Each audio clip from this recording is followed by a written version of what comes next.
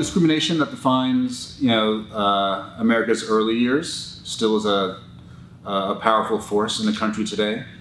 Whether we have legalized disenfranchisement under slavery or Jim Crow laws, laws about segregation, we have different ways of disenfranchising people through, say, closing voting places in minority neighborhoods, not funding, underserving schools in poor neighborhoods and in black neighborhoods. So the powerful will always abuse the less powerful. It's what made America great. And so much of American history and world history is unfortunately predicated on that dynamic.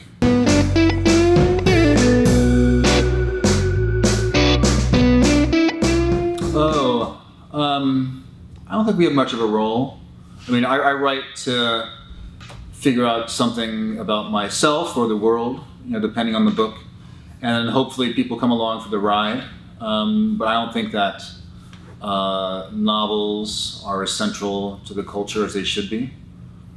I think the world would be a better place if people read more poetry, more fiction, nonfiction.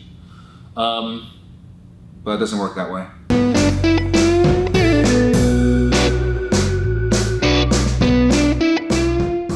Some people say write every day.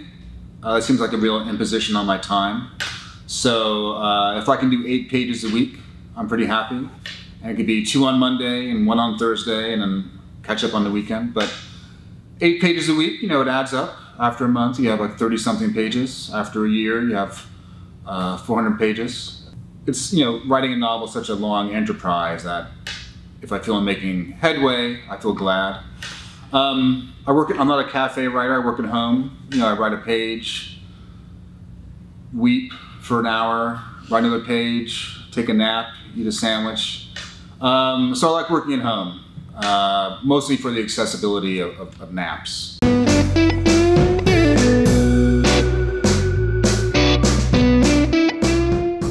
The Nickel Boys takes place in a reform school for juvenile offenders in the 1960s.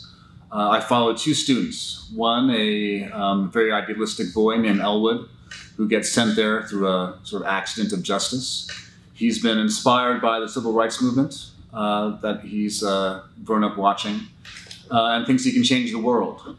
The other boy is Turner, who's an orphan and has had to survive through his wits and is less optimistic about the possibility of social change. So once I get these 2 boys into my fictional school, the Nickel Academy, the philosophical debate between them becomes the heart of the book.